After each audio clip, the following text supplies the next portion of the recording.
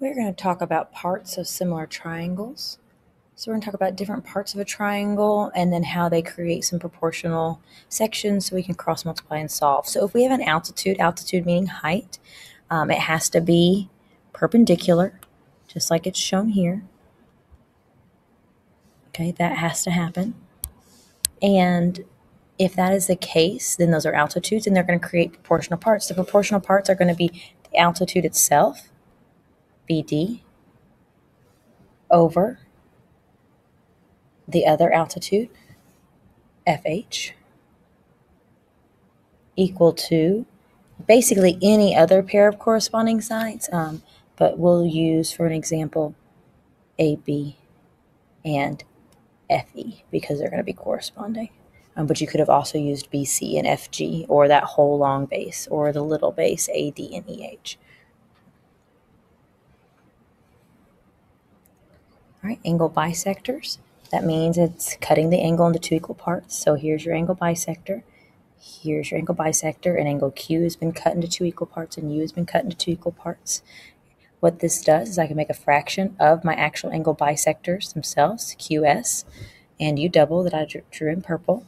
And then you can do any other section to be in proportional to it. So why don't we just do QP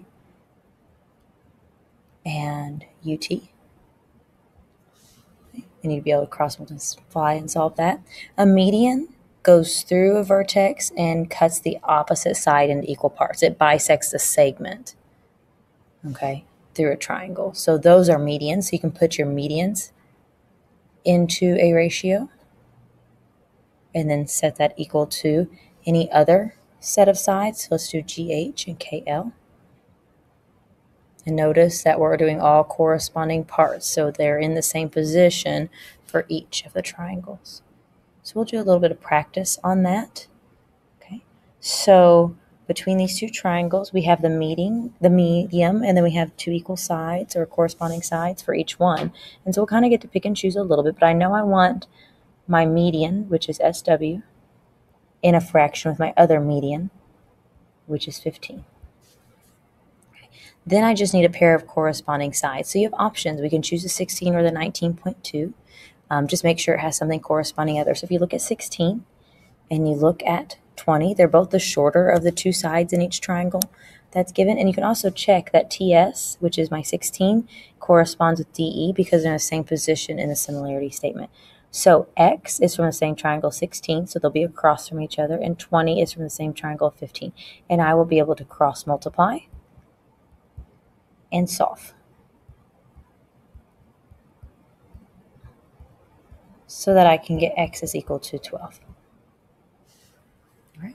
In the next one, we have an altitude. I know it's an altitude because from the vertex to the side opposite of it, it's perpendicular, means the height. So I have this altitude of 10, and I have this altitude of 8. So then I need a pair of corresponding sides, and I only have one set of sides. I have IH, which is X, and I need X. X and 10 are from the same figure, and 14 is from the other, and we need to double check to make sure they're actually corresponding. So IH, which is my X, should be in the same position as LK, which is that 14, so we're good to go. We'll cross multiply and solve so that I can get X is equal to 17.5, and you will see some decimals here and there, so don't be alarmed. On number 3, we have an angle bisector. It means it cuts the angle into equal parts. So C has been cut into equal parts and F has been cut into equal parts.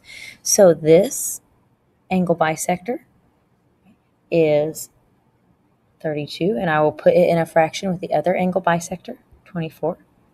And then I will do the corresponding side. So from the triangle that has 32, I have a side of 38, A and C. And A and C correspond with E and F, which I have over here, which is X, and I'll be able to cross multiply and solve.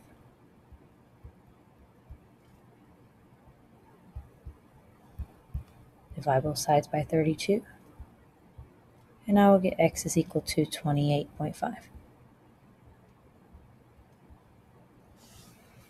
Last one on this page, we have an altitude. It looks kind of weird because it's an altitude of an obtuse, so the altitude happens to be outside of it, but it still follows the same rule. So I'll put my altitudes in a fraction together, and then I'll do a pair of corresponding sides. X is in the same figure as 12, and it is Q and P, and Q and P corresponds with U and T in the other triangle, and that is 42. So you can kind of double check. 12 and X are across from each other, and they're in the same figure. 15 and 42 are across from each other in the same figure. So now we can cross multiply and solve. So 12 times 42 and 15 times X. And I will get X equals 33.6.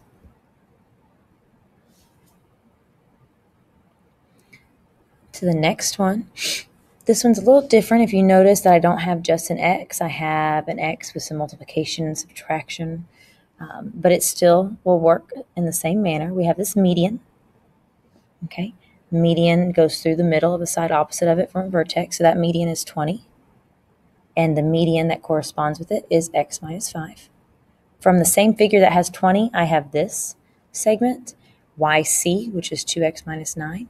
If you go to your similarity statement, YC corresponds with LH, and I have LH as 15.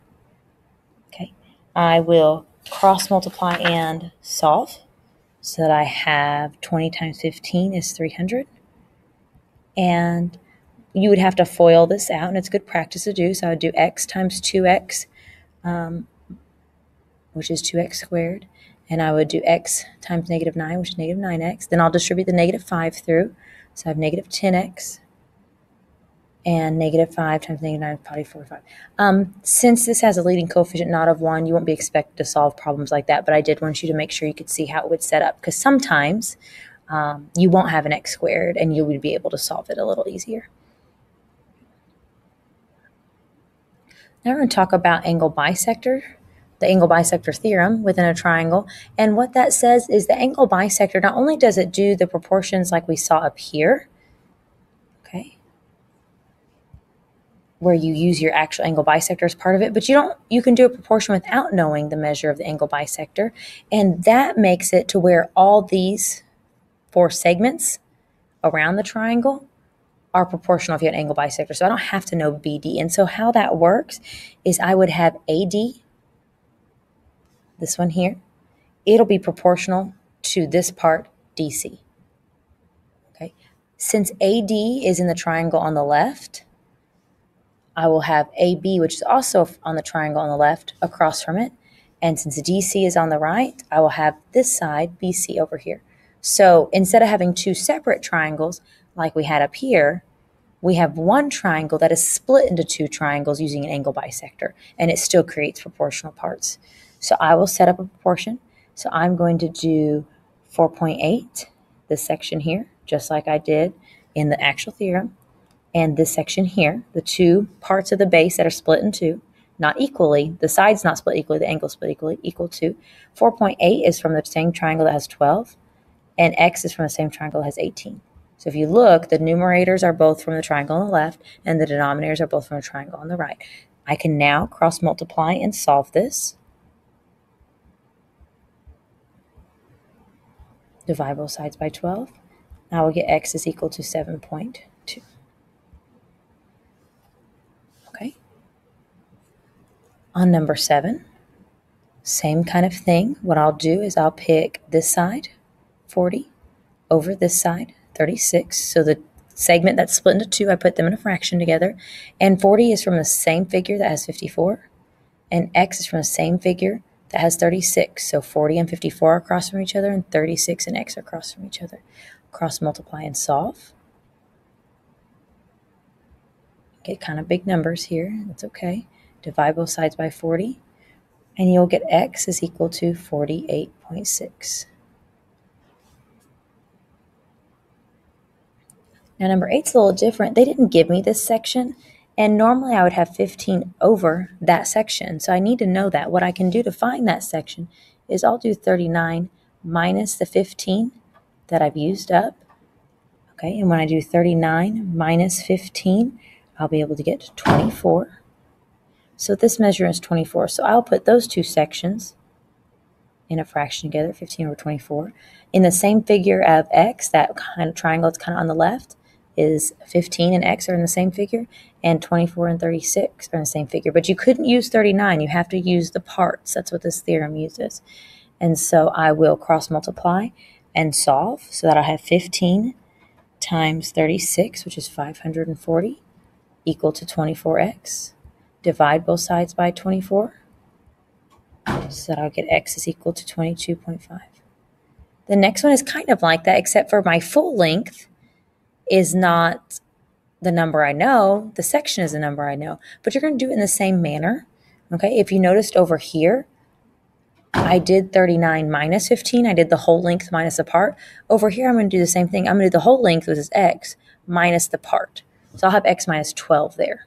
I'll do that because when I solve it, I'll be able to find x. Okay, so the full length is x, and I'm going to subtract out the part I know. Just like on number 8, the full length was 39, and I subtracted out the part I knew, 15.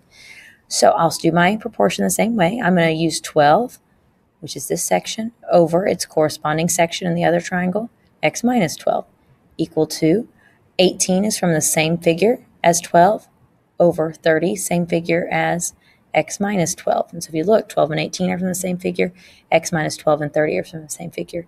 I will cross multiply, okay, so that I get 30 times 12, which is 360.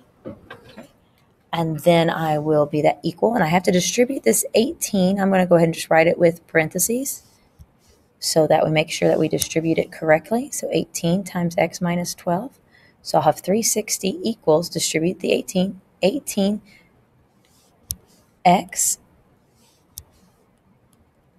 minus 12 times 18, which is 216. I'll add 216 to both sides, which is 576, equals 18x. Divide both sides by 18. And I will get the answer of x is equal to 32. Sounds a little bit harder because you're not going to just have x. You're going to have x plus or minus some value. In this case, it was minus. Okay, let's use this last one, and we'll be done. It's going to use the same theorem. So I have this part, and it needs to be divided by this part, but I don't know that part, but I can find it by taking the whole thing, minusing what I knew. Just like on 8, we did the whole thing, 39 minus 15. And on 9, we did the whole thing, x minus 12. In this case, we're doing the whole thing, 45 minus 27, which will leave me with 18. And then I'll put them in fractions. So 27 over 18 is equal to, 27 is from the same figure as 3x minus 9, so they need to be across from each other. And x plus 11 is from the same figure as 18. And I will cross multiply and solve. So I will have 27x plus, and then I'll have to distribute. Let's go ahead and write it with parentheses so we make sure that we distribute correctly when I cross multiply. And so I'll have 27x, and then I'll do 27 times 11, which is 297, and 18 times 3, 54x, minus 18 times 9. And then I'll need to combine like terms. So I'm going to minus this 27x over here. And at the same time, I'm going to add this 162 over here. So those cancel. And so,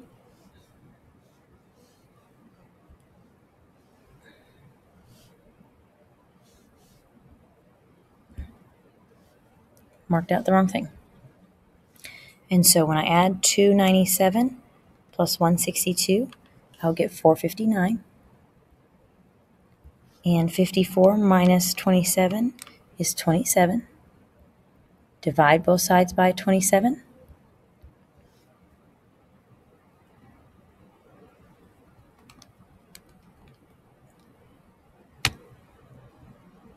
And I will get x is equal to 17.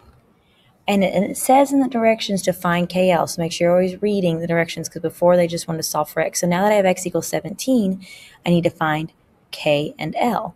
And KL is this measurement here.